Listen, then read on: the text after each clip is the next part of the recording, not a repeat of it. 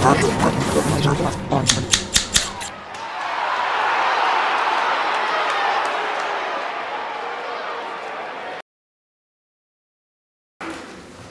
also happens to be the 1st of May. So I would like to begin by congratulating all of you, colleagues, comrades, for the International Day of Workers. May your wages be higher and your working day curtailed.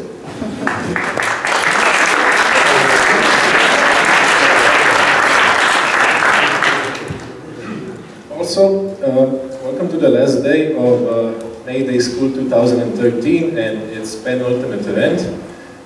Today you are all attending a round table dedicated to the building of a new left in the Balkans. With us today are, if we go from left to right, we have Boris Kanzleiter from the Rosa Luxemburg Stiftung of Southeast Europe. Then we have Andrea Milat, affiliated with the Subversive Festival and also the media cooperative Top Media. Andrea, also thank you for jumping in last moment as a replacement. Appreciate it. Mark Kostanić of the Center for Labor Studies, both of them from Zagreb. And then also Darko Vesić of the Center for Politics of Emancipation, Belgrade, and also Ljubljana's very own, also Workers and Punks University, Tomić Kraševac, and also a researcher of the Institute for Labor Studies. Now, as we mentioned, the topic will be building a new left in the Balkans. I hope this will be a lively discussion. More so than the previous panels, it will be one in which we would like a lot of participation of the public. Definitely I see a lot of people who would also deserve a right to be here, so your contributions will be much appreciated. But we will begin with the five of us, the five of the people here. I would like to begin actually with Boris Kanzleiter. With a small quote from an article that he has written dedicated to the analysis of far-left parties within Europe. And the thought goes like this. There is probably no other region in Europe where the past and present of the left are so severely out of sync with one another as they are in former Yugoslavia. Boris, what exactly does this refer to?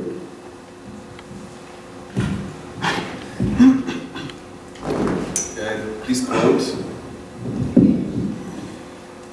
refers, of course, to the context we are living in at the moment and the glorious past of revolution and socialism in Yugoslavia. I think we really have to be aware about the defeats the communist movements suffered here in the region, and to be realistic, we have first of all to stress that Yugoslavia was really an exciting socialist experiment. Workers' self-management, also the conceptions of the party in many other aspects were much more progressive than in other state socialist countries. Of course not, it was still a very problematic system, but in contrast to other Eastern European socialist countries, Yugoslavia was a progressive and positive example. And of course the history of the liberation war, the anti-fascist struggle, the victory against the German occupation and local allies to the fascists, out of a mobilization of the masses, out of practically the mobilization of own resources mainly. This is a historical, unique experience which is related to the history of the socialist movement of Yugoslavia. So, having this background of this experience, we are really today in a catastrophic situation. If we look at the small forces of the left in the region, and if we look at the domination of various reactionary ideologies in society, and to understand this process, I think we have to critically analyze the role of the Communist Party and their double, I would say, self-defeat. First, in the late phase of socialism in the 70s and 80s, the inability of the party to react to the structural problems in society, and of course also from the 90s until today, the inability of the post-communist parties to react to the challenges of neoliberal capitalism. Actually, they were champions of the introduction of the market, of capitalist restoration, and this is leaving us today without party infrastructure, without resources, and of course we have this incredible big problem of legitimation, because we are living in the context where socialist party or post-communist party practically turned to the other side, and it's very hard to explain what we are standing for, what we are fighting for, and I think this is the biggest challenge at the moment. Also, these post-communist parties have actually renamed themselves, usually to conservatives, liberals, or social democrats. It doesn't make much difference in a couple of quick most important questions, now does it? One key element in this transitional phase is also a very uncritical acceptance of everything Western and everything associated with capitalism, such as we know in Europe in the past decades. This non-critical political vacuum has some reasons behind them, and I think two are important to stress. One of them would be, for instance, the role of NGOs. Primož, perhaps you're not. You're one of those people who doesn't like NGOs too much. It's not. I mean, any person with a minimum of critical reflection doesn't like NGOs. But I still think it's actually quite easy to hate NGOs, but still we have to take into account when developing a dismissive, which is of course correct attitude towards NGOs. Also have to take into account they have an important social function in a very prosaic sense. They provide employment for all the young and, I mean employment in quotation marks. They provide some means of monetary means of survival for all those highly educated people who come out of universities and are then permanently unemployed. So they fulfill this very vulgarly, sociologically speaking, they fulfill this social role, they fill this social vacuum that once extended public sector covered. And now with the contraction of the public services, now there is no employment, and also with the retrieval of the state from a certain public services, NGOs jump in to fill this role, which I think, and here we come to the problematic part, which was some public functions or public services that were once, however imperfectly done by state institutions, however bureaucratic they were, however alienated from the real needs of real human beings, they still had a minimum of democratic accountability. While now these same public services, previously organized by the state and now being carried out by the non-governmental organizations, are basically organized and accountable, organized by and accountable to some shady private donors, probably living in some tax haven. So you don't really have anybody to complain, and you don't have any instance of, for example, any of democratic influence from below on how they work, because they only communicate to their top, they're only responsible to their private donors. So when you come to a situation when important, but this is maybe not so much the case in Slovenia, but generally if you take a look at Africa, Latin America, Caribbean and regions like that, you have like whole health service, big parts of education carried out by the NGOs and not being subjected to any kind of democratic accountability. I think this is the main problem. Thank you. Now, the other point I think is important to stress in this initial part is the question of academic curricula. Marko, possibly this question is for you, so you can with your microphone. What happened to the academic curricula in the past years? What happened to the academic curricula was complete devastation of it was process connected with the process that Boris described, and also in a sense connected with the process that Primož described. The project of Yugoslav social revolution was completely delegitimized in the 80s with the crisis, and there was no any social force to articulate that crisis from the left socialist position. In the same time, in the academia, so now of course we have to first evaluate the work of academia and in the 70s and the 80s, and how the Marxist tradition was in lots of departments already then completely moved aside in a sense. So I think that this process should be located first in the 70s and the 80s, and it should be connected to the economic processes in the region and the market reforms and all that stuff. But in the 90s, all the NGOs, in a sense, like some kind of NGOs that can be situated in these para-academic institutions, or the privileged place for the production of knowledge of social reality, but this knowledge was deeply connected to the ideology of accession to the European Union. There was also this knowledge was, in a sense, also it was connected to the minority rights, but these minority rights and human rights were not ever articulated in a systemic sense. There was only this some kind of they were articulated only ideological framing that when we come to Europe everything will be okay. And also in academic sphere there was no production of knowledge that we could use as an instrument to understand what happened in the 80s and the 90s, to understand the process of the capitalist restoration, and to understand the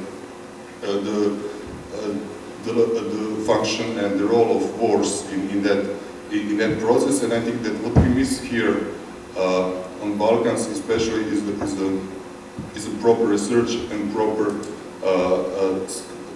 theoretical investigation and historical of the wars and of the process of disintegration in Yugoslavia. We don't have a clear perspective on the left, and historical investigation and theoretical few books or anything like that would explain the war from the Marxist perspective. And I think in next few years we have to fill that gap, because in all these struggles, if you want it or not, the question of war, the question of the national question has already every time pumped up, and we don't have, okay, we have a reaction to that, but we don't have properly articulated position to win the hegemony in that struggle, because those are these ideological resources that are circulating, and we have to acknowledge that, because we don't choose where we want to intervene, because we have to intervene in the social conflicts. And I think in the last 20 years, the knowledge production about the social conflicts, capitalist restoration, we don't have anything from that period to use as history. Well, definitely what we can say by this point is that the war served as a catalyst. And I guess the quickest way that we can sum up the transition from what we heard until now is that there was a non-critical acceptance of Western integrations and multiculturalism, and instead of far-left parties, we had liberal NGOs, and instead of critical theory, we had an import of Western trends. But nonetheless, to this brief sketch of a transition, there were attempts of political organizing throughout the decade. I am here referring to examples such as anti-war and anti-NATO struggles from the late 90s. I'm referring here to the wave of higher education struggles between, say, 2009 and 2011. And I am here talking about, of course, about the recent upheaval, which is symptomatic of countries disappointed by the post-Western integrations period of society, and of course this is much accentuated by the crisis from 2008 onwards.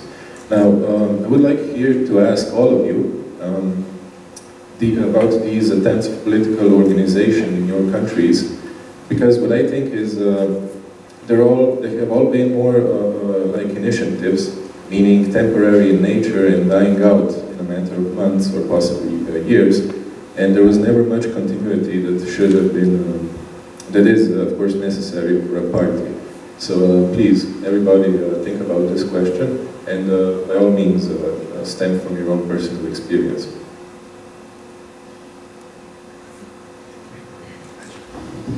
Ones with the microphone closest, maybe. Yes. When we speak about initiatives in Serbia, we have to have in mind the specific situation that created by the war and the economic sanctions. The fact is that during the 90s, the regime on the power then used the legitimation of socialist heritage. The opposition actually used more to attack them, and then they used it to defend, but they never claimed that they weren't socialist. In the power, it was a Socialist Party of Serbia. This produced a certain kind of ideological confusion that we have a situation that only the 5th October of 2000 is seen as the real capital restoration, and only from then we can speak of trying to work through that kind of ideological confusion, because much of the left now was built then in the liberal movements who were trying to restore the capitalism over total unorganized. They didn't have the chance to insert their discourse, but they had to work through the discourse of liberal consensus. And that's why this kind of struggles, except maybe for the higher education struggles and blockades of faculty in 2006 and 2011 and 2007 some faculties in Đorde. Except for this, all the other struggles, anti-war, anti-NATO, are more left tried to establish itself through these movements, but anti-NATO especially was a thing of the far right and the right, because Serbia fought the war against NATO, so it couldn't be used as a formulation of the left initiatives. As far as the political organizing in Croatia in the 90s, it was mostly reserved for the NGO sector, and they were mostly involved in organizing protests for a concrete issue within the realm of human rights activities. And the main problem with that was that they were always talking only about public policies. The political was, everything political was something that was reserved for parliamentary parties. There was no the idea or the concept of political outside of the parliamentary space. So the first political organizing that stepped away from that kind of thinking or ideology was higher education struggles in 2009, because it was from the first moment on it was formulated as a political struggle. At no moment there was no focus on the law by itself, but it was always portrayed as a broader political context. And the problem with the political organizing, or the lack of the political organizing prior to the late 2000s in Croatia, was the fact that everything there was a big political void of 20 years for the left. There was no left. Everybody who were Marxists in previous social regime were now not Marxist, and there was no continuation of the generations. So we were to start all over again. We didn't have professors, and we didn't have books to read in Croatian that were portraying our society from the left perspective and so on. So I think that when talking about political organizing from now on, it will be one of the biggest challenges for Croatian left is to detabuization of the left and everything that was going on in Yugoslavia and Yugoslavia itself, because there's always this, because of the war and all the consequences of the war, there's a big taboo towards everything that is communist. And in Croatia there was this big strategy of demonizing everything that is to do with communism and Yugoslavia and so on. It was equalized with Chetniks and with Nazis. So at some point they wanted to make it look like not even anti-fascism was left untouched. Even that was, they even tried to say that the partisan crimes were equal to Nazi crimes. So I think this is something that we have to bear in mind. Well, in terms, you mentioned the problem of continuity.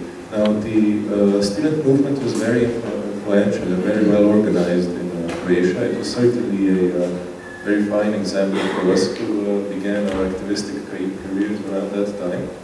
But with a student as a political subject, I think there are two problems. He can be a political subject. However, he begins to be a political subject in September and ends being a political subject in June, and also in between their exams. And also, he is a student, and as such as a student political subject, for say 4 or 5 years. How do you see this as a problem? Is this a problem in terms of continuity? Possibly, I don't know, Andrea or Marco. Well, I think it is a problem, and it was the biggest problem in our student movement, was that we didn't manage to reproduce another generation that would be involved and stay involved in the problems of higher education and on a political level. It doesn't mean that the movement or the activities at the faculty stopped completely, no, but I think that part of the problem was that many people who were involved in the occupation of 2009 were there because it was an event and it was something fun to do, and their motivations for being involved in that weren't political.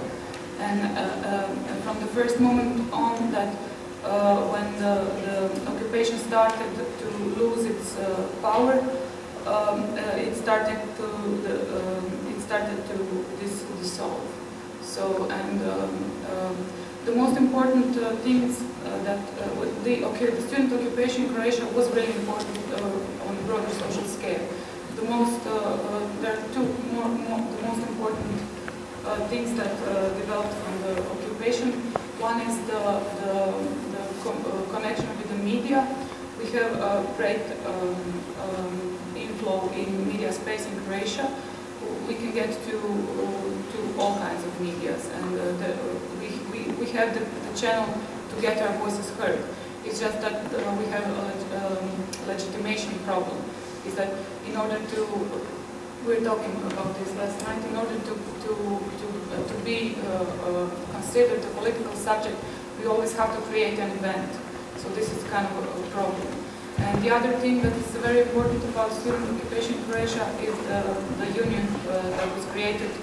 It's called Academic Solidarity Union, and it's a union that was created by students and professors together. And after the occupation, the professors who were supporting the student movement, they are the ones who actually continued to fight against the commercialization of education and so on. So while there was a problem with creating new generations of young people to continue and to follow the same not rules but ideas and concepts and so on. In that part, the student occupation, the student movement in Croatia had failed, but it had succeeded in these two other ways that I'm talking about, the media and the academics of the academy. Marco follows up. But I don't want to talk a lot about the past and the student movement, because we are not talking about building a new lab as a team of the panel, but just to add one thing why this structural problem that you mentioned in your question are crucial, and I think it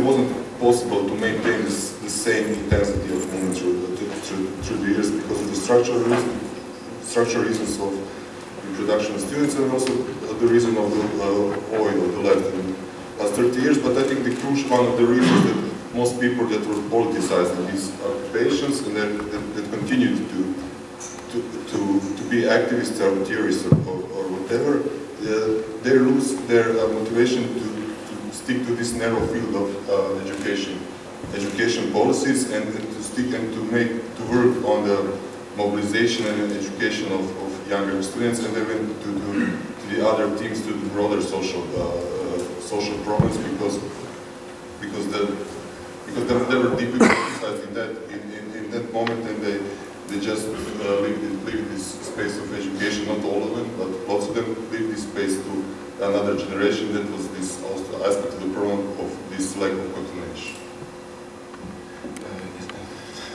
I'd like to add something. The problem of continuity can very good be seen in Serbian situation. We had blockades of occupation of philosophy faculty in 2006 and 2011, but not many persons who were involved in 2006 were also involved in 2011. And although there was some initiatives who tried to work on the student issue all that years, there has never been enough visibility of these kind of actions. I think that we can't expect the continuity without institutionalization of the left. When you have institutionalized left organizations, parties or something, you can expect that students who are involved in the struggles during their education can then find some way to continue to be politicized, and like Marco said, they can find a way to work on broader problems in society. But with the lack of that institution, there is a problem how to transfer the ideas and everything through the student body. Yeah, Boris? Maybe I can comment this part a little bit from our perspective as a foundation. Stiftung, it's not our organization is linked to the Left Party in Germany, and for that reason we have quite good possibilities of financing left initiatives in the region. And what we can say from our experiences is that it's a real challenge, it's a real problem, because Primož already mentioned the problem of NGOization on the one hand. On the other hand, now Darko said institutionalization is necessary. This is exactly, I think, the problem. Or actually, it's not a problem, it's a challenge. We have to be aware of this problem. I also think, exactly as Darko pointed out, that to provide continuity in our political activism, we need resources, we need media, we need organization. We need also access to other institutions, to academic institutions. We need to be assistants, if not professors, at the university. And we need to occupy also space in let's say, mainstream media in a way. We have to use all these resources. So this is necessary if we want to come out of this little ghetto which we are in. It's a very beautiful one, but it's of course in a political sense not enough. I think we were very successful in the last years to produce a critical discourse on many different issues, mainly on the issue of Euro crisis, transition. There are also black holes, a little bit like the Marxist analysis of the breakup of Yugoslavia and other topics. But generally, I think in the production of a socialist, Marxist-based discourse in many fields, we can be really satisfied with the work of the last years. But we are not able until now to build, or only partly, to build bridges from our activism and intellectual production into societies. And this is the question then of resources, where we can find them.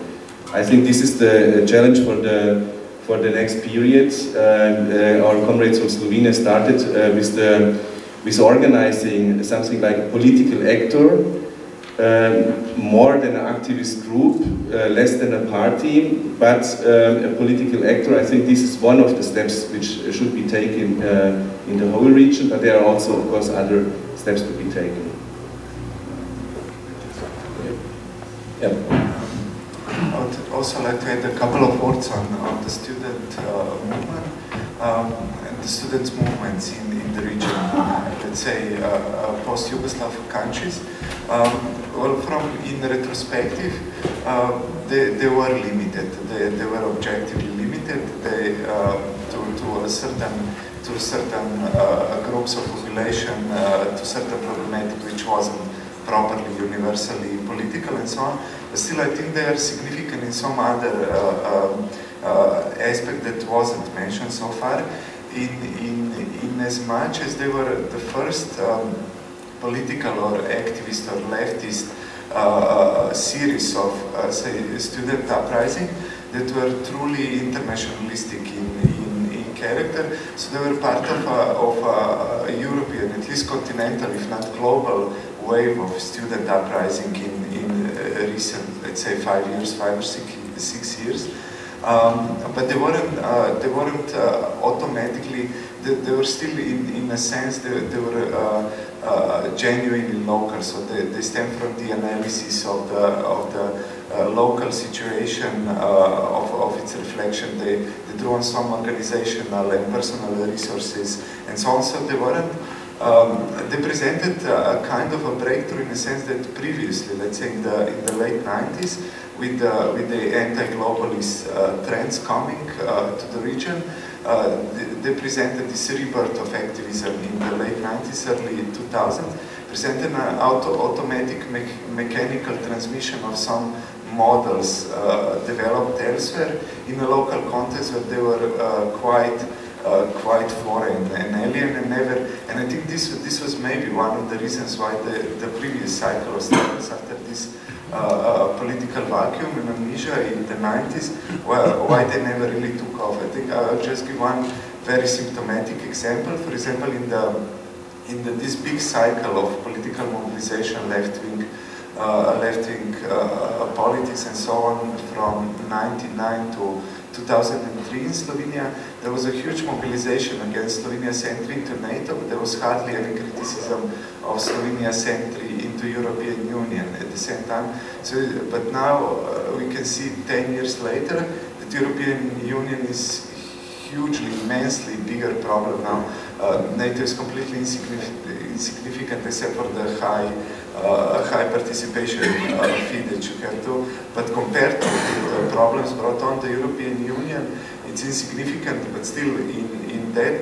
And I think the reason for this discrepancy was precisely because it was an automatically imported, globalized, standardized, anti-globalist model of activism without any proper reflection or taking into account of local context, local resources, local sources. And I think the student movements in most, if not all of these countries, presented a break with this automatic importance of a standardized global leftist subculture, and presented a way of organizing, and this is crucial, presented the first attempts of organizing something that actually takes into account local specificities, local context, but is still genuinely internationalistic in character. So it's not just this global spread of standardized commodified leftist subcultures, but it really, at least potentially, is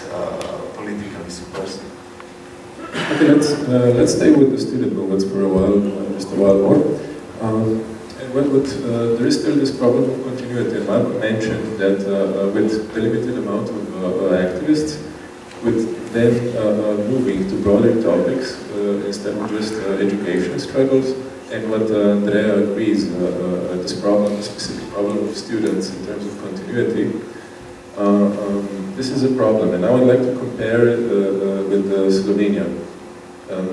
Despite being a bit less organized, has there been a bit more continuity, if you agree or not? Yeah, and also why? Yeah, that's I mean, I don't know Croatian example is so intimately to be able to compare it, but I think there maybe one of the main points at the beginning of the new students' movement in Slovenia in 2007 with the struggle against the legislation that will bring tuition fee to Slovenia's universities, also a support of trade unions. And I think this was important because the trade unions abandoned the students in Zagreb, or betrayed students in Zagreb. So I think this was one of the maybe one of the factors. And the other is that still without any redundant vanity, we could say that leftist intellectual theoretical infrastructure is much better developed in Ljubljana comparatively. So there were some channels that allowed for the reproduction or the continuity of the movement. Although you can say and it is true that student movement is very limited in its political scope and its political power or influence, but still it could be continued just because it has some at least some nuclei or some organizations where you could fall back to when this whole rush of the faculty occupation or mass protest subsided. So you had some space to return to develop, to reflect. While I think on the other hand, at least to my knowledge, this was absent in Croatia. Okay. Okay, one thing, we're 40 minutes into the round table, and I think, as promised, I would like some public participation in this debate, so I would like to open the microphone, and anytime you feel like raising questions or commenting or adding something, just raise your hand and you will receive the microphone. Thank you. Any questions until now? Okay.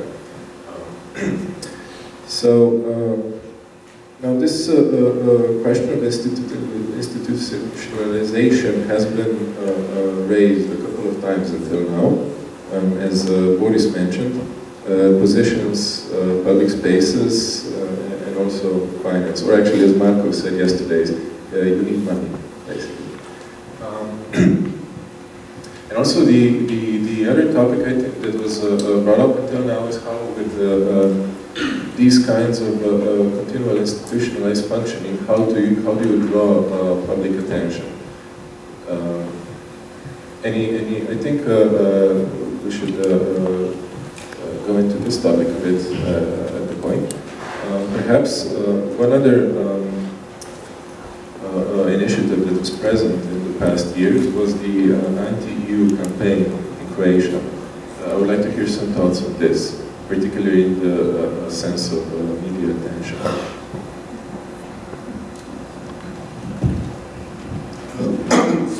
That campaign before the referendum on Croatian accession to the EU wasn't big movement kind of thing, but it was some kind of campaign that 10 or 15 hours were doing it. It was based on publishing some texts and being involved in discussions on TV or other media or giving some interviews.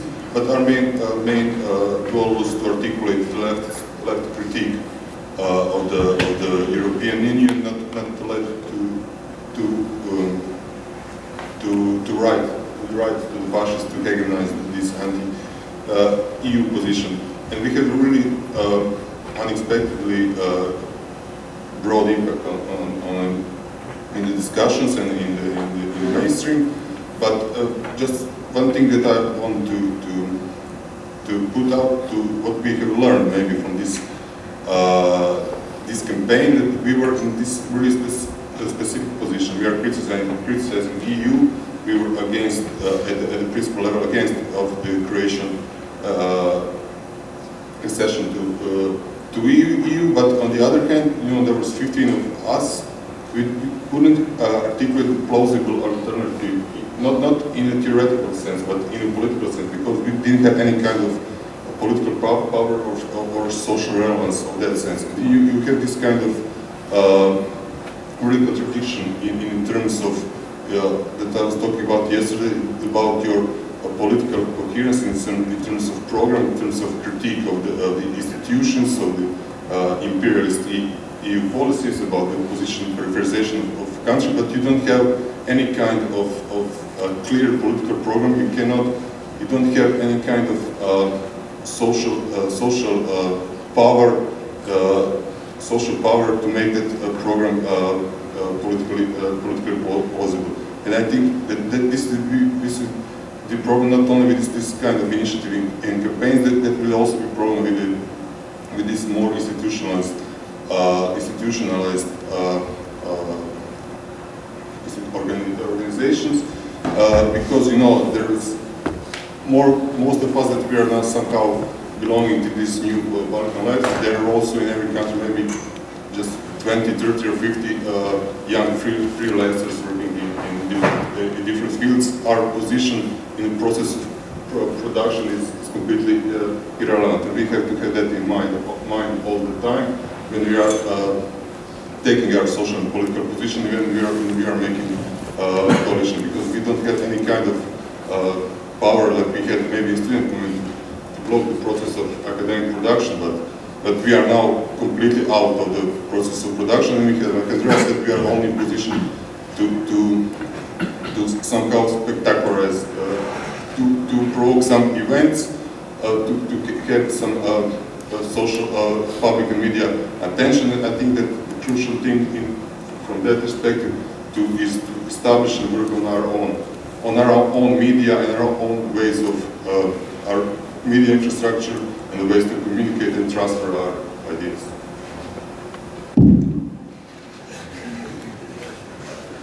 May this be another opportunity to ask if there is any thoughts from the public? Yes, Christina. My name is Christina Bosch. I'm wondering whether there are any concrete examples or practices that you have developed, either in terms of media or in terms of cooperatives that have been mentioned in the media sphere, but also just in production or in. We've heard about workers taking over the shipyard. There has been Rearticulația, which was published in all the Balkans languages. I think it focused more on the colonization idea. And I'm wondering whether you see any practices on the ground that put the left ideas and critique in real life of people, and what has been the reflection of these practices and experiences learned or lessons learned. Well, I think this is something that Croatia does better and better constantly. We've somehow managed to use the NGOs in the best way that we could, given the circumstances. And this is to form our own NGOs or cooperatives and to politicize our activity through that. So this is one of the. We actually used the instrument of the NGOs to politicize and to institutionalize our work.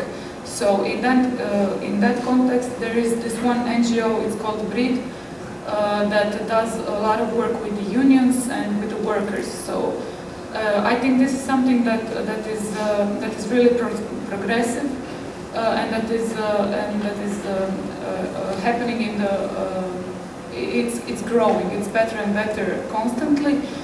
For today, there is a big workers' protest that were organized by the unions, but there were union meetings together with our activists. Some of the people here who are from Croatia have been participating in those meetings, and there was this political approach to formulating the demands of the protest. And this will be a really huge protest for Croatia. They said like 20,000 people they're expected, because unions have paid for the buses and paid for the people to come to Zagreb and to protest. So there are a couple of advantages of the way people in Croatia and us who have developed from the students' movement, the way we're doing things now. And for example, we've taken over the young anti-fascists. Our friends have, and they are now entering the institution called Saba, which is a partisan institution that only survived because the ex-president of Croatia, Stjepan Mesić, was feeding a lot of money into it. So now some of our friends will be a part of that of their board. And this is important because they have a building. So, and it is important because next to that building is some Croatia veterans building, and if we don't take over that building, then they will, which would be a disaster. But as far as other things are concerned, I think that BRID is doing a great job with connecting our political standpoints with the workers on the ground. So in that context, when compared to a situation about a year ago, we now have by further a better influence on the workers. We have better connections, and there are some platforms, and there are some projects that are being done between our activists and the workers. So I think this is maybe the one thing that I would point out that Croatia does really, really good. And for example, in Serbia, there's a problem of coordination and working together with other groupings that are not ideologically completely 100% of the same side.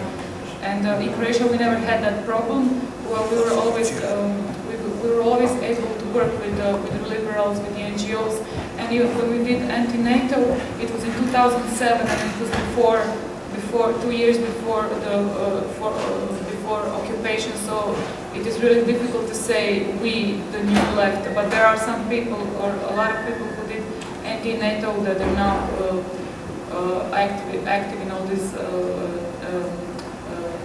organizations that I've been talking about. Even then, we worked with FIDRA, which is the Croatian Veterans Organization, and because they had the infrastructure to organize collecting signatures for the referendum that we were trying to bring about. So I think that these are a couple of things that are comparative advantages of Croatia within the region. And when talking about building a new left in the Balkans, I think that maybe one of the most important things to say is that what someone said, I think Roxo said that yesterday at the conference of presenting the IDS, is that we have to work internationally. So I don't think it's that people in Serbia and organizations in Serbia can solve their problems with non-cooperating with each other without us, because it's been going on for too long. And I think that maybe some of the things we have in Croatia, like the lack of the continuity of producing new cadre and new people, I think maybe people from Slovenia can help us to deal with that. And I think that maybe Rosa Luxemburg Stiftung plays a big role, because it is enabling us many types of consultations, such as this conference. And I think this is a good thing, and I think we should have even more this kind of consultations between these countries. Darko and Boris, I think you have been slightly called upon here on the topic of fragmentation. Please do not talk about Kronstadt. Well, like Andrea said, the situation in Serbia is or has been like that for too long for now, and most of protests and trying to do activists in Serbia were kind of organically grown out of the problems, but they never were enough worked on. So the experience from this west side of Balkans really does mean a lot to us. Only now we can start raising the level of what we are doing. Not only I don't know, go to street and say, yeah, we are anti-capitalist, but what does that mean to somebody? We need more concrete analysis that we can build on, and we are just now learning how to do that. Okay, well, let's connect this to the question of the media that was brought up beforehand. But until now, I think in all the countries we're still implementing the tactic of jumping and attempting to reappropriate a media event, such as accession into the EU or an economic crisis and so forth. But I'm interested in your thoughts on how to move from this tactic to creating your own event, which is something I think we all agree is that you need a political base in order to do so. So how to go from these groups of 30 or so freelancers, either cooperating, such as in Croatia, or not even that, such as in Serbia, towards broader groups, both in number and in bridging different social strata, generations, and so forth. I'm interested in your thoughts. What is needed in order to start making such events, protests, or anything else? In a word, what is needed is class consciousness. But I will elaborate it a bit. And it's one of these things that is, it sounds nice and it's easier said than done, but actually, I mean, it's obvious that this is what is needed, among other things, but it doesn't tell you, I mean, it doesn't absolve you of the responsibility to think of concrete steps together. So maybe I will start just with the sketch, and then I will pass on and maybe come back to that, with the sketch on why I think the class consciousness is retarded in its development, or why it is fragmented, or it's not really class consciousness at all. Something, I mean, we mentioned all of the elements that are reason for this state already. One is the purchase of Marxism or any critical theory from the university curricula in the 90s. Then there's also the generation of the whole public sphere, not just the university or intellectual sphere, but also the media, the newspapers, the television, and the increasing importance of television and visual communication and lessening of the importance of written communication, sensationalism, tabloidization, and so on. So you have this, throughout the 90s, you have this regression of the whole public sphere and sphere of social communication. And then when new leftist contents or new leftist, if you limit ourselves from now to media contents, where they try to emerge or assert themselves, they do it in an already commodified, bite-sized form. So this is the problem. Then you get instead of Kidrich and Kardele and Marxist Capital, you get Naomi Klein. I mean, this is just to illustrate the sheer degradation of the intellectual field, and then you have to build upwards again from this pop journalism superficial treatment to get any kind of serious critical social and political reflection. And so I think in this situation where the only source you can draw upon, or the only source that is immediately available and not hard to find, are this commodified, superficial, quasi-left-wing text and media contents, then instead of a class consciousness, you have basically developed solidarity with victims. So Naomi Klein is a good example, because in her account, capitalism is something that happens elsewhere. So this is a huge step back from, let's say, classical Marxian analysis. And then you have this left liberal, or how to call it, or quasi-left-wing position, where capitalism is something that happens in sweatshops in Bangladesh. I mean, I don't deny that it also happens there, but you lose sight with this focus. You lose sight on the problematicness of the capitalist relation as such, which was something that was done on this. There were translations done by all the Marxist literature, and then it was purged and forgotten. And then you had solidarity with victims, which I think is symptomatic. Then you had a period of anti-war protests, because war has, I mean, I'm not implying that anti-war protests are unneeded or wrong in any way, the opposite, of course. But it's symptomatic in this sense of retarded class consciousness, in the sense that war has visible victims, so you can sympathize, and it's also something that happens elsewhere. While on the other hand, with development of this type of politics, single issue politics, you actually actively repress the development of class consciousness, where solidarity with victims would be replaced by this more organic, so to speak, solidarity, where you problematize the capital relation itself.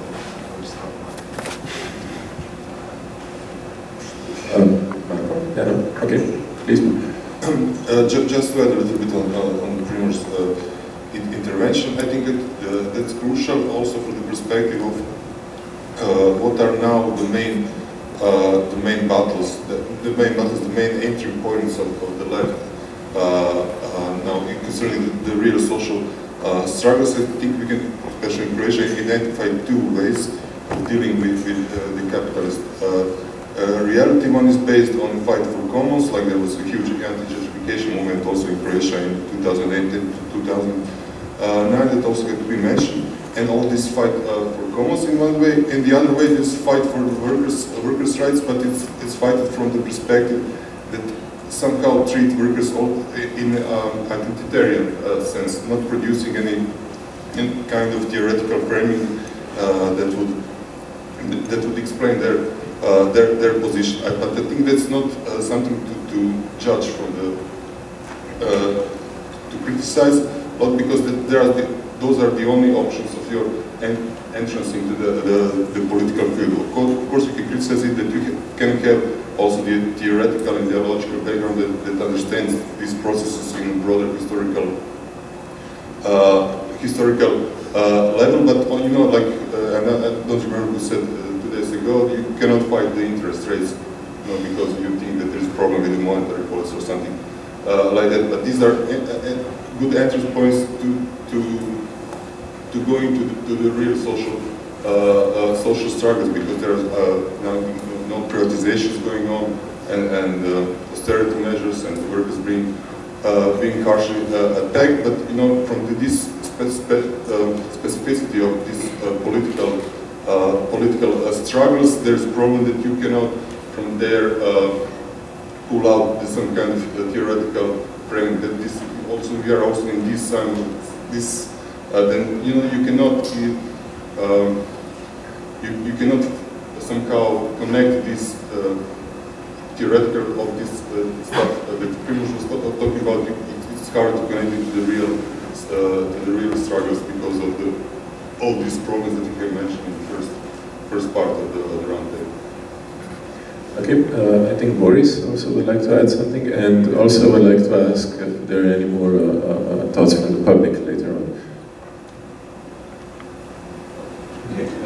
Maybe just comment on the media.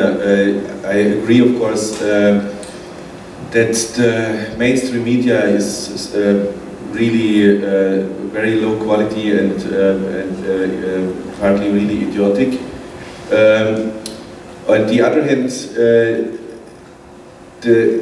I think experiences are showing that we are able to penetrate the media, also the mainstream media, even the state public media and also private media, because they don't have so much to report.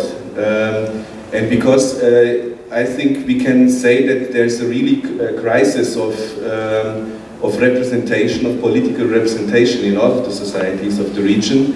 This is shown by the protest movements, not only in Slovenia, but also in Bulgaria. So, in a way, also the private and state media have to react on the obvious social, economic and political problems in the region. And the established political actors, they don't offer any solutions, any alternatives. Everything is already heard.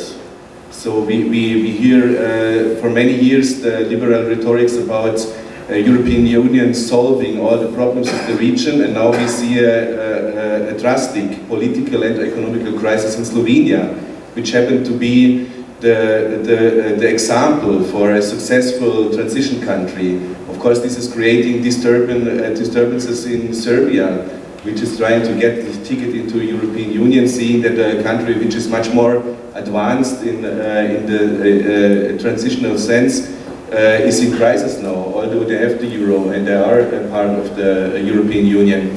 So, and also Bulgaria is a European Union country, and we have an enormous economic, social and political crisis there. So these are so obvious problems connected with the recession of 2008 and the euro crisis and the structural problems of the region that they cannot be ignored by media.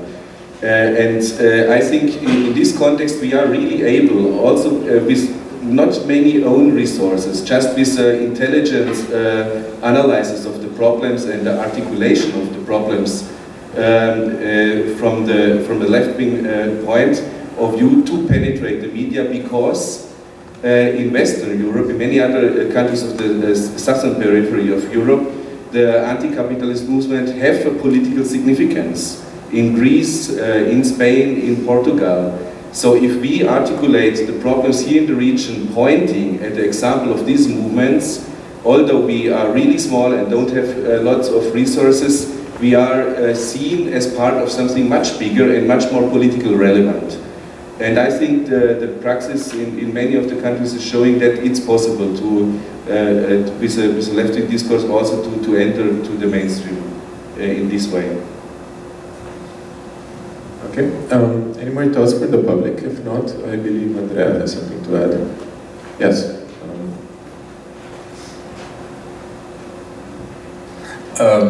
Sorry, I'm coming pretty much from the outside, from Berlin, and I'm reporting on what's going on in Slovenia. And I just wonder, maybe it's really needed to look backwards, where the left stands and where the left in the Balkans has come to really hard times because of discrimination of everything what is communist, etc. But, sorry, I mean, I came here and it's not so long time ago, 50,000 people were on the streets. And I came here in the country where now the fairy tale of successful transition is over. And so I thought here on the table, for me, sorry to say this, a bit provocative, but it's like a central committee arguing about what the left is and what it is not. But outside of this room, we have a whole country uprising, even if now it looks it's a bit calming down, but there is a kind of historical momentum which I feel is really worth to be discussed here if we are talking about future left in Slovenia and the Balkans, so I'm missing that, I must say.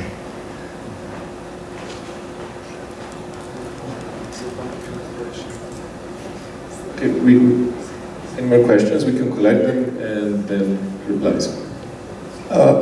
Yes, this provoked me a bit. I just want to comment. As Ursula Hughes said in Belgrade, maybe 2 weeks ago about the protests in London, it is important to acknowledge the dynamic of the protests rising in the last 2 or 3 years around the world, and the fact that, as we've seen with Occupy, then we've seen with London protests, as much as it was for all of us positive and very good that we had people on the streets revolting, we also saw the limits very also in a way maybe with similar intensity. We have seen the limits of this kind of political uprisings. We have seen the limits of the articulation in these protests, and I think here the crucial question is the crucial thing is not to be uncritically positive about all this and say, okay, we now have something, and I don't know, we should all go in the streets and join it and everything like that, but to think why these limits are so structural, and what do we need to change so that they are transcended. Because I think if the things are left as they are now, with these kinds of protests, they could go on forever, repeating the same mistakes and not gaining anything at all. I think this danger is really present and existing, and for us it is maybe the biggest question: how not to let it repeat, how not to let it stay the same. I completely agree with you, Sasha. I think this is also one of the problems, and I purposely won't be positive in any, not even for a moment. I think this is the basic problem of the new left, is that it's activist. And I mean activist in this subcultural sense, when you lose yourself in counting the heads on your protests and you claim it as a success, although you are nowhere near socialism or toppling the capital derivation or achieving anything at all, but you just count heads on the protests, and you say, on the last protest we had 200 people, now we have 500 people. I mean, it doesn't matter. That doesn't bring you, doesn't matter unless you are self-absorbed. This, like Werner Bonefeld said, this type of foolish leftist who always looks on the bright side. And I completely agree with both you and him that it just doesn't make any sense. And I think if we can draw any lessons from the recent protest mobilization in Slovenia, both trade unionists, which you are probably referring to, this 50,000 people, and both these more spontaneous eruptions in the last winter, they have very clearly shown the severe limitation of this type of politics. On one hand, trade unions are capable of mobilizing a couple of tens of thousands of people and bringing them to streets, but for one day. And this is it. This has no continuation, and it's only done to protest this or that government measure. So it's defensive by definition. If government doesn't do anything bad, trade unions will not bring people on the street. So it doesn't have any protagonist, any proactive, any positive program. So you can just count on the trade unions as this emergency brake on a let's say neoliberal train. They don't have any kind of positive political program that they could push and use this type of mobilization for. And basically the limitation of the protest, of this spontaneous protest form, is similar, if not the same. So it is directed against government. It doesn't have its autonomous agenda. I mean, masses at the protests are not political subject in a strict sense. I mean, they can, in the heat of the moment, or because they read too much Sierra Negri, proclaim themselves as political subject, but they're not, because they don't run things run them, and then they can only protest at the manner in which things run them. And when the government is toppled, then protests stop, because protests cannot do anything more but topple, change one government with another. and it's more or less the same anywhere. So I think, and I will stop here. I mean, I could go on because this was just a preamble to an urgent question of the party forum, but which we are running out of time and we haven't mentioned it, but this is a crucial question. Okay, anything else? Over there. A comment on what Primož said about NGOs. I'm an NGO person, and as Primož, I do not like NGOs.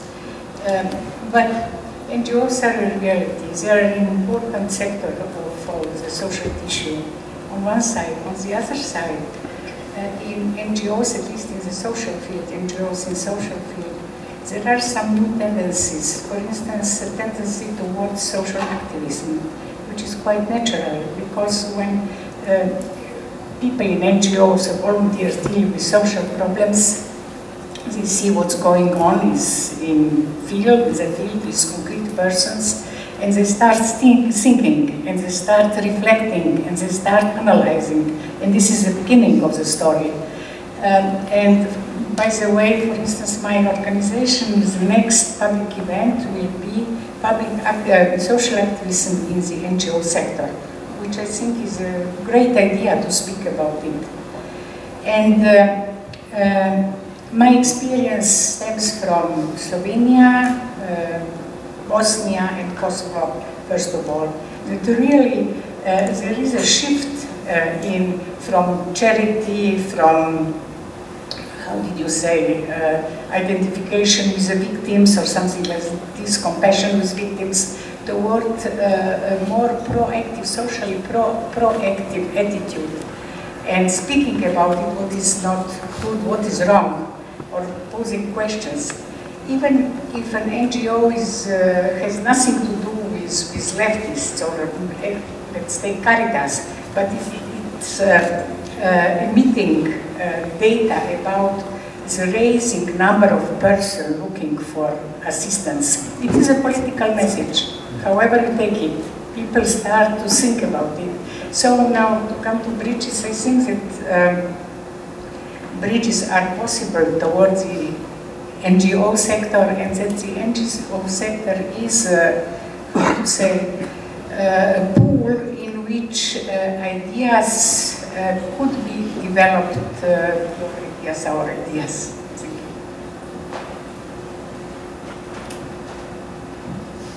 Okay, anything else from the public?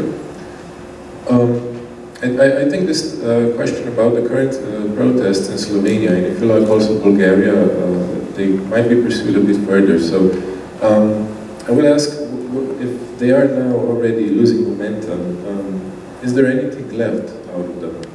What has changed in the situation before this protest wave and after it, if anything? Yeah, the Slovenian ones. I don't want to say nothing has changed. I mean, there's a new government. It's still, but I think one of the mottos of the protest was the cosmetic makeovers of capitalism are not enough. We want a genuine social and political sense. And I think it was actually proven right in a very literal sense. Now, instead of Janša, we have Janša in high heels. So if there was ever like a metaphor becoming flesh with the new prime minister, if there was anything, anytime a real cosmetic makeover of capitalism walking among us, like in concrete flesh, that's it. That's the new prime minister, and also nothing really changed as well as public policy or especially economic policies. But just a small question: will this launch of initiative for democratic socialism will it be possible? Will it happen? Of course not. These protests. No, I think Yeah, it kind of sped up things in that regard. I think, I mean, I share some of Primož's criticisms, or to be critical of spontaneity, but at the same time, I would like to say that last couple of months, even though they showed structural limitations of spontaneous protests and so on, definitely opened up a whole series of discussions, the whole series of, let's say, contributions in all kinds of newspapers, which were before, like you rightly said it, descendant on the level of sensationalism, descendant on the level of, let's say, kind of pure cliches. Like, there were people that started using words democratic socialism. There were people using, you know, kind of necessity for a revolutionary change and so on. So it's like, there's the whole kind of, let's say, I wouldn't call it movement, but at least like a tendency to radicalize, you know, kind of alternatives. And I think also the launch of the initiative for social, let's say, democratic socialism and some other initiatives wouldn't be possible without this, let's say, massive eruption. And like masses in themselves are never already political, but of course it is on us to start to articulate it. That the masses themselves won't articulate themselves just like that. So in a way, there is not like what was also said from the audience, okay, it's enough to be now smart and say, well, there is structural limitation. Sure there is, but it's on us to articulate it. And not just like leave it as some kind of separation between the masses and the intellectuals that will then kind of vanguardly show them where is the kind of direction. No, but to go into the masses and masses come to us. So there is a very dynamic dialectical process which is not kind of, you know, separated one from the other. And the other thing that I a little bit missed in the discussion, Andrea mentioned it a bit, or Boris as well, a little bit, is it time also for the Balkan International? It's like we are talking about the specifics of the student movement, about the specific struggles here and there. There is this, I think, a very strong necessity to combine some of these movements that do exist, some of these groups, like more theoretical groups, but also activist groups that exist, and connect them in some kind of Balkan International, which would share like a few common denominators, let's say anti-capitalism, anti-fascism, anti-nationalism, so that's like a kind of revolutionary legacy of Yugoslav context, if you want, and on the other hand, you would have a bit more positive, affirmative denominators, which like workers' self-management, workers' collective, democratic socialism. So, of course, this is, it sounds very attractive and so it's much more difficult to do, but at the same time, once there is certain international kind of, at least this political platform, there are all these different groups have a certain political referent, and this is one of the structural conditions of post-socialism, that the referent that was there theoretically, it's like connected to this purge of Marxism, but on the other hand also politically. So the referent of socialism, the referent of Yugoslavia is gone. It's now time to reinvent it in a more international way than just talking about student movement. Okay, I agree. Yeah. I agree about the context of what you said. I'm just not sure that about the denominators. I'm not sure that we should. Well, I'm not sure that we should rush into things. I don't think that we have enough time to rush into things. You know, this is also the answer to your questions. I think that this time, because of the things that happened in the past, and because at some situation there was a point where workers weren't willing to defend the socialism or self-management of Yugoslavia, I think that this is something that we have to bear in mind constantly. And I don't want to talk about a new international, because it's a risk of just spreading the word around and doing things around a form and without content. And I think this is a problem, and this is a problem sometimes in Croatia, that we always get into this discussion about what about the content and what about the form of the organization. So I think this is a big problem. And the way I see things, the consultations between Croatia, Serbia, and Slovenia should continue and should happen on a regular basis, and they should be organized in a way to deal with actual problems you know. So if the actual problem of discontinuity with student movement in Croatia is still actual problem, then this is something that is supposed to be talked about and not to be not talked about because we've been talking about this for the past 4 years and so on. So I think this is a problem in a way to say that okay, so now we'll do this and we'll do that, but not to have the real inflow on the other sectors of the society or workers. Yes, yes. I think that for Croatia, when we organized the occupation, the thing that made this occupation different from all other things that were happening at that time in Croatia and the other student occupations in the Balkans and more broadly was that it was really, really well discussed. It was really, really well organized. And I think that this was the first entrance point to the media.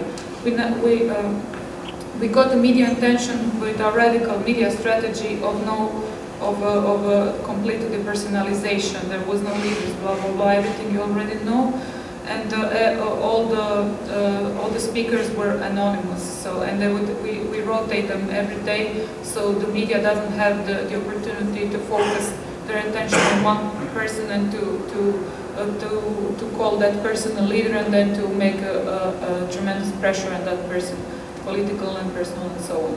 So at that point in time, we got the interest of the journalists, which stayed in contact with us, and they have been in contact since then. And now they are those are the people within the media who are our strongest allies. So when talking about the influence of activists in Croatia on the Croatian media, it is precisely because we approach them as workers.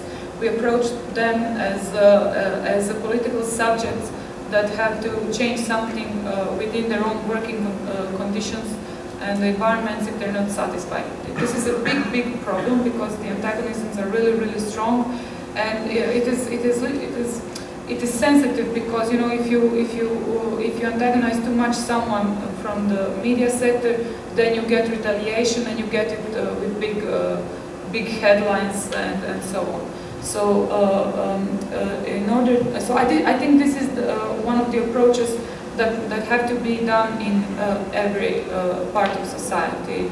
For example, when talking to health workers, you have to let them know the dangers of outsourcing the health services and so on and so on. So I don't think that the worst thing that we could do now is to go into big protests with big revolutionary slogans, you know, and say, let's go back to socialism and something like that. This will never, this is the Balkans. It's forward. Okay, but for the people it's back to socialism. It is, for us it is forward to socialism, but the people who are not activists, it is back to socialism. And you have to, before being able to do that, you have to explain what's the difference. You have to work with people. So maybe on just quickly on the question of the Balkan International. We need, of course, the Socialist Balkan Federation as part of a Socialist Europe in the end. But we have to be starting from there where we are at the moment. And I think the idea of regional cooperation and exchange between left-wing actors in the different countries, this is very important. And I think that something is also going on in this respect. In 2 weeks' time in Zagreb there will be a second Balkan Forum. Last year it was also in May the first Balkan Forum in the context of Subversive Festival, which actually brought together around 40 actors from different left-wing groups of practically all of the countries of the region to exchange on crucial questions. This year it will be organized in a much broader sense with already prepared working groups on 5-6 key questions, and there will be also a higher participation from people from the region. So I think this process is going on, and we need to dynamicize it. We need to dynamicize it because all these little countries are the left in all the countries we need each other in a way. The resources, for example, let's say, of media production in Croatia and Le Monde Diplomatique, this is knowledge which has to be distributed in other countries which speak more or less the same language, like in Serbia and Bosnia and Herzegovina and other countries. So we need this kind of exchange of knowledge and resources and to learn from each other. And I think Balkan Forum is a good start, although it has, of course, also its limitations and problems. Okay, over there, please. Yeah, I agree with Primož that actually the question of the party and the party forum is an urgent question. So related to the last comment before Andrea spoke, I'm going to pull Michael Heinrich and ask what is actually this dialectical relation? What does it precisely mean? Because every time we speak of spontaneity, of active politics, somebody comes and says, you know, oh, but we need a dialectical relationship with the masses. So it is my question actually, if it would be good if we could see what actually does this that dialectical relationship means, because when you drop that shell, you get very serious and concrete questions beneath it, like do we try to hegemonize our position and our politics? I'm not sure that's actually spontaneity. Do we do that? Is it just enough to go to the streets and then we'll get immediately this dialectical relationship with the masses?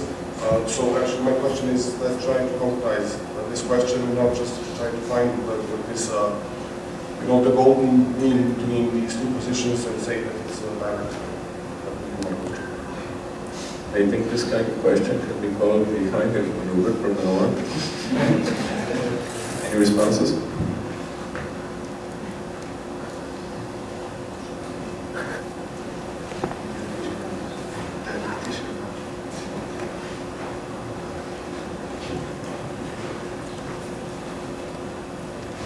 I would continue this topic.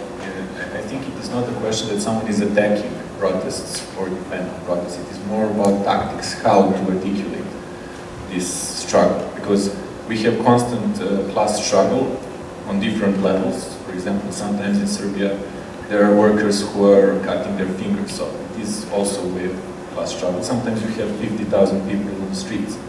But we cannot idealize these protests. It is more of the tactics, how to articulate, how to put some political message in front of this protest. For example, in Serbia we have some, there is also small leftist groups. I think that's the case in the whole region. It is like 100 activists more or less in every country. So it is really marginalized left, and in Serbia it is kind of stuck between this radical revolutionary politics, which is kind of theological stuff. We need revolution, but it does not correspond with concrete stuff on the terrain. And on the other hand, you have this manic activism, which kind of politics people, and you have activists overheating. So it is, and you have a lot of questions to put answers to. So I would ask you. I think Andrea said something about tactics in Croatia, but what is going to be the tactic of IDS, for example, in which can say in this articulating class consciousness? Basically, it's an attempt to link different institutions. For example, like publishing houses. This is regards of let's say this agitprop part of our work or our future plans. It's an attempt to gain influence in certain institutions like publishing houses, newspapers, and also what Workers and Bankers University is doing, like organizing discussions and lectures, and not just giving these institutions creating some new, let's say, taking over some existing, but not just giving them new left-wing content, but also taking into account how their existing, let's say, existing mainstream or pro-capitalist or liberal content is in a way conditioned or formed by its form. So also intervening in the form, organizing things differently, For example, I mean, you can see these innovations in a way, how the workers and bankers university functions. There are no exams and no titles, and people are actually equal, and they learn, and this is also without any surplus vanity. Young people who come learn more than they do at their respective official universities. So this is, yeah. So this is basically we don't have a plan which we follow. Like for example, we will take over this newspaper and then we will do this and this. Basically, making things up as we go. Maybe somebody else can comment also from the initiative.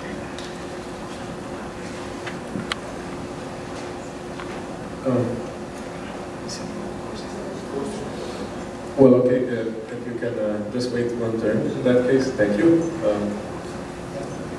Anne?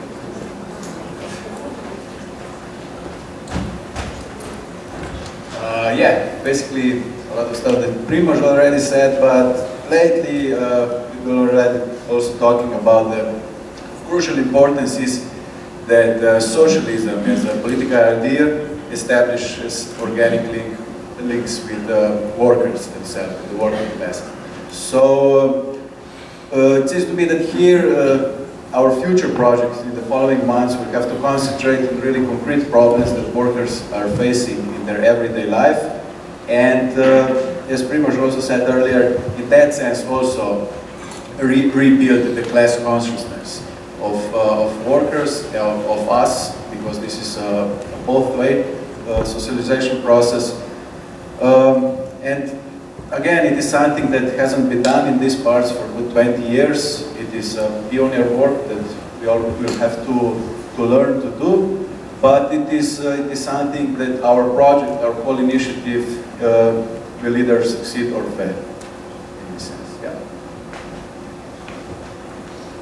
Okay, in that case, question over there.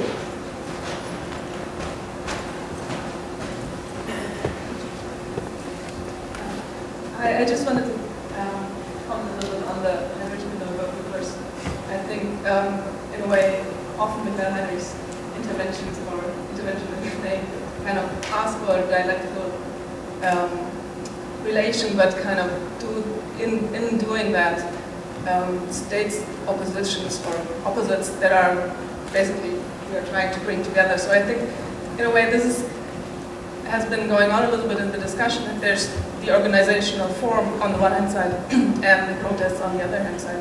But I think it would be, I mean, I don't know very much about the movements and the organizational forms here in Slovenia, so, but it seems to me that the left would be an organic part of this protest movement. So I think the question might be, how can we establish like democratic leadership within this protest movement to transform these forms that die out all 3 months or something like that, to come up with some more during forms. So maybe, for example, in the US or in Spain, there has been some kind of, Occupy has been developing some kind of Occupy the Hoods movement, kind of rooting themselves into neighborhoods and trying to build up everyday resistance. And I think that would be a question. Is there something like that going on, and what would be the possibility to link that to an organizational form that comes up with some forms of representation on political level as well? So I think putting these things on opposite sides, like the protests here and institutions, the media, and the organizational forms, on the other hand, kind of delinks the question that should be brought together.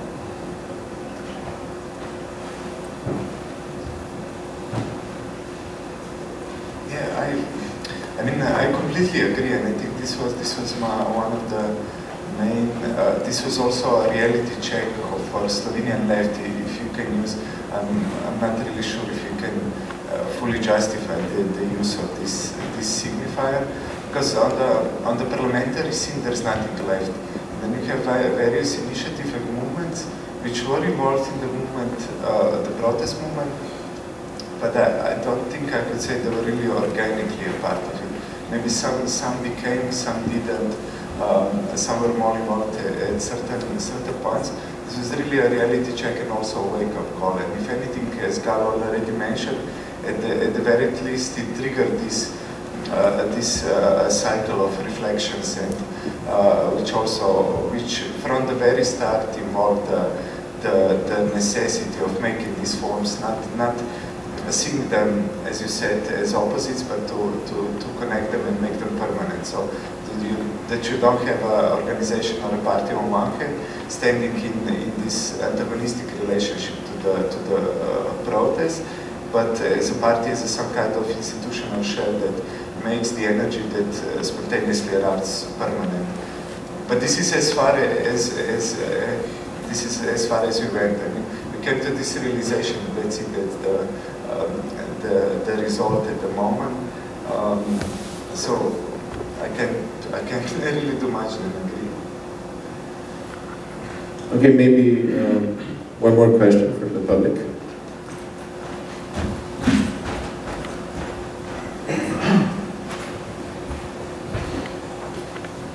Maybe just a little comment on this protest links with initiative and protests and so on. I think this, most of the people I see here, and I know them from Slovenia, are part of the protest.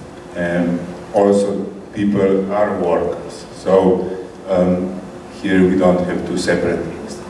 And according to the question from Berlin and to the protests, I think the protests, they were going on for years. The problem of this kind of protests is that they get normalized. And as normalized, they are totally impotent. For real protest, the good example was even exactly from Berlin. They moved 50 now Occupy movement to the building site next to Hauptbahnhof, just for a time as while they don't start building. So this kind of process has also already integrated a gentrification moment inside. It has contra effect in the sense that it legitimizes government.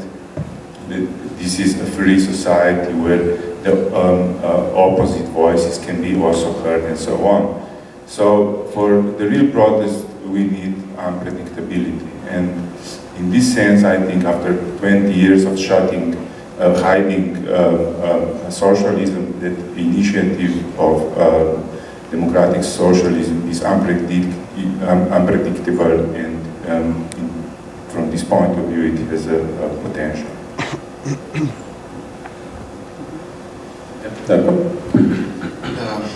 Just a short recapitulation of everything said. I'm very glad to be on this media school because this kind of Marxist conference is something that I don't know most of us have dreamt for a long time on the left. While Marx devoted his life and helped for the theory of how to understand the capital, because he knew that only with the theory we can get the class conscience that we have spoken here. Without the theory, as Lenin said, the working class and the movement can only get the trade union conscious. And with this talk that we have trying to put activism and more theory on versus one another. When we look the people through the region who are in this left movements and left initiatives now, they all came from activism. The most of who were student activists, and that is how they got their class conscience. But at some point they understood that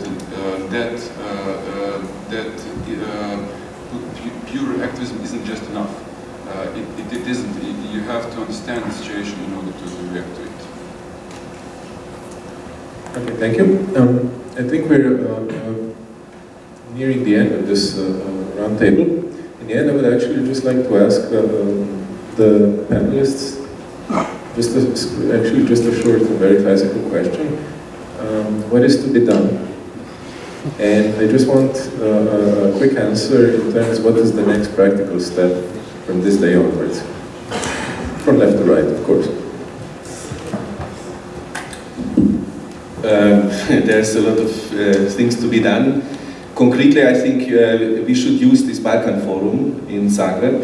If people have the possibility to attend, I think it's very important, because it's a unique event in the sense that people connect there not only from the former Yugoslavia, where there is already something of an integration of the left actors, but also from other countries of the region, from Romania, from Bulgaria, Albania. And I feel that this connection between the former Yugoslavia and other countries of the region is absolutely crucial and important to understand also the dynamics, to analyze the dynamics of these protest movements, and to find strategies how to intervene and to understand what we should do in this context. For example, a comparative analysis of the protest movements in Bulgaria and Slovenia would be very productive. So I think this regional integration is one thing. The other thing is, of course, we have to carry on with many activities we are conducting. In the, I think theory absolutely has its place and must be developed and also analyzes. There are many topics which are absolutely not touched by a left-wing perspective until now. As Marco mentioned, questions like nationalism, breakup of Yugoslavia, everybody is kind of fearful of touching this topic, of course, with good reason, but it has to be touched at some point. Also, in order to provide explanation to the left in the rest of the world, of understanding a little bit better what was going on in this region and what's going on now. Thank you. Andrea? As I said, I think we should have periodically regular international consultations, but I think there are a couple of processes that have to be done simultaneously. And on one side, we have to, everybody has to work with the workers in its own country, on the field. And of course, the theory and the theoretical conferences have to be done, but I don't think that this field work should be neglected while doing so. So I think that I think that every initiative that will be closed and that will only be discussing what is it to be done and what the initiative itself should do, I think that in the end this will not have a greater social impact. So I think this is the one trap that has to be avoided. And the only way to avoid it is to do a lot of field work, of course, based on the theoretical knowledge of the theoretical part of the initiatives. Okay, two things maybe just to mention in this round. First thing, find a way to build sustainable infrastructure. That's a really crucial thing, and to use this sustainable infrastructure as a resource to intervene in all these discussions. And also the other thing, the theoretical perspective, we have to set this kind of writing, making, conference, publishing that used to educate people. We also have to find a way how to use these theoretical approaches as an instrument in a hegemonical in struggle for hegemony in public space. Somehow to translate all these analysis that we have all been written and made for some aspects of the history of capital restoration. Here we have to somehow find a way how to canalize, how to instrumentalize this kind of in political struggle with the struggle for the hegemony, especially with the struggle to take hegemony from the liberal right. There isn't much to add to this. I completely agree with everything said. We have to build on these connections that we have now. I know this from that how much the situation in Croatia with the occupation of faculties and now in Ljubljana with Initiative for Democratic Socialism means. to the left in Serbia, and that is something we can draw from each other, informations, learning from each other's mistakes and good movements. I agree with Marco and Andrea. I don't have anything much to add. So maybe as a precaution or a warning, that I fully agree that we have to do a lot more, especially in Slovenia. This leftist initiative tend to turn into either juggling or intellectual subculture. So fieldwork is really urgently needed just to break up this space and just to stop making something in a desperate hope that media will notice and actually do some agitating on the terrain among the working class in its broadest definition. I would also add the necessity of turning the maybe very sophisticated, very well informed reflections, analysis in the situation. This is a very difficult task, but also an urgent one, to turn them into accessible, readable, popular versions, but without vulgarizing them, so without repeating the mistakes of vulgar Marxism of the past. So to find some kind of very, very basic and very universal points with which everyone can identify, so you don't, when you're doing fieldwork and agitating, so you don't lose yourself in this